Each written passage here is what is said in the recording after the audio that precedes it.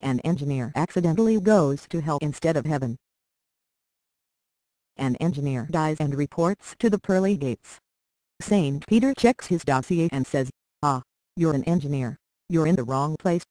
So, the engineer reports to the gates of hell and is let in pretty soon.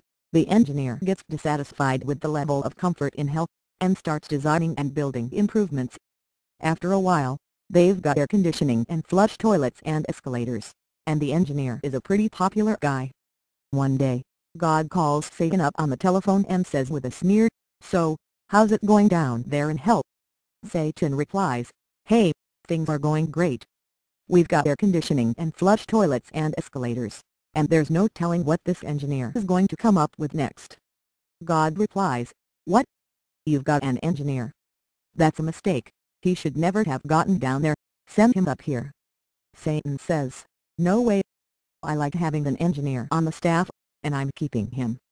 God says, "Send him back up here or I'll sue." Satan laughs uproariously and answers, "Yeah, right. And just where are you going to get a lawyer?"